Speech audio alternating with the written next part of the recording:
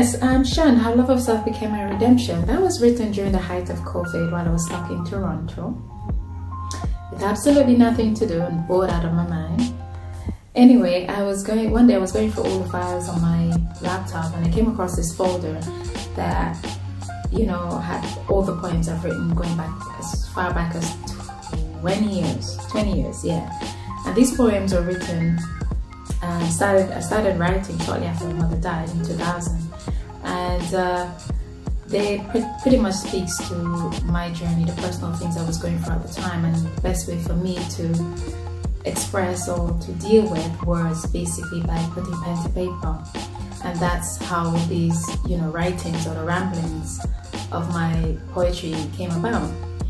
And so during that time, you know, when the writing process, basically it would normally take place around 3 AM in the morning, anytime after that.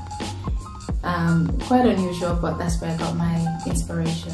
So as I was going through each poem, it dawned on me that I could actually share this with the world. I was like, why not? You know, I've overcome all these things, so why not share? Then I was like, oh, it's a bit daunting, you know, because it's like putting everything out there now, you know. Then I was like, you know what, that's the past, it's okay. You know, we all have a journey, a story to tell, and why not share it, you know? So, and that's what I thought, and I was like, you know what, I think I'm ready to write a book. And so birth, you know, the idea, and I pushed myself. My first official poem was written when I was around 14, 15. To be more precise, I was in fourth form. My literature teacher then was Yvonne Weeks. She helped me to groom this composition I had, which was about 3 pages, into a 1-page poem, okay, of 3 paragraphs. And you know, it's just amazing because I'm laughing because, you know, back then I used to get so carried away with my writing, and I still do. I love writing, and it's a way for me to express myself. I find that I express myself a lot better in writing. I just like getting carried away, and so during that time, you know, she helped me grow my poem. And there was a national poetry competition that took place that time, for which we entered the poem for, and I came third. So yeah, that was good. I think the poem was titled "Growing Up." It'd be nice to kind of get my hands back on that poem. I can't remember where it is, you know, but it'd be nice to have a copy. Yeah, so when I was 16 now, I got my first notebook, and I used that as a journal, you know, to just write all my thoughts, all my feelings. And then, you know, that's how it began. I started writing, processing my feelings, whatever it was I was dealing with, it was just written down. And that became a valid outlet for me, you know, and it was like, because I didn't really have anyone to talk to who would take me seriously then, it was like, it was the outlet that worked for me. It was like going before God.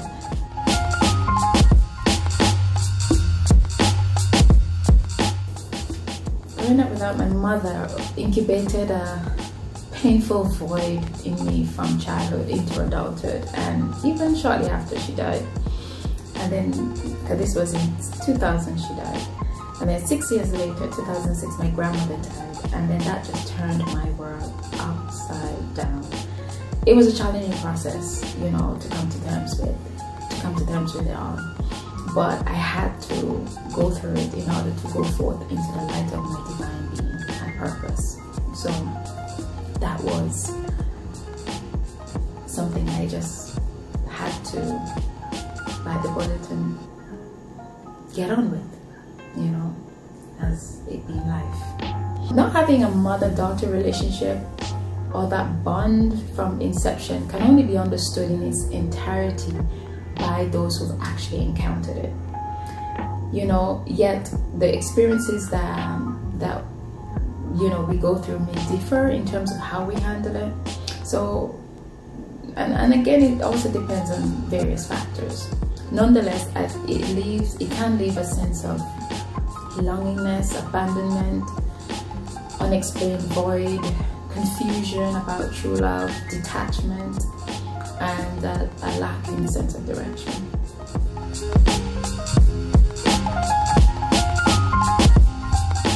Eyes Awake. I would say Eyes Awake was birthed after I wrote Shunned, the book Shunned, and then also after my articles, the written articles that I also have published. So the videos now is like, it solidifies it all. It gives me a platform to express my literary expressions. So Eyes Awake is basically my literary expressions conveyed in different forms. So there's the book, there are my articles, as well as the videos. My YouTube channel is called the Eyes Awake Sunday Series. So you can go onto YouTube, type in Eyes Awake Sunday Series, and you can catch up on all the videos of the Eyes Awake Sunday Series.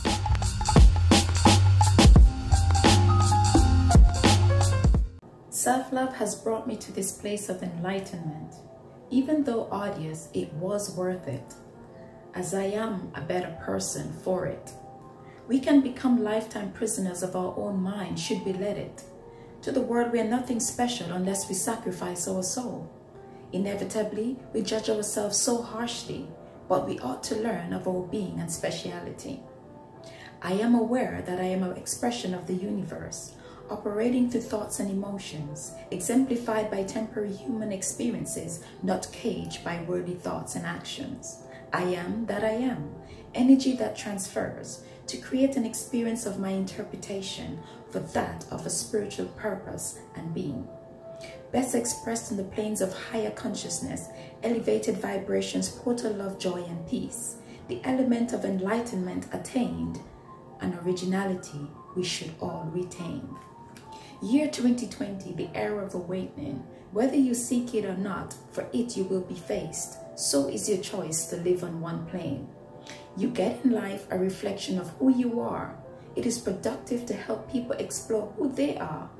Teach a man how to fish to maintain sustainable growth for a lifetime dish.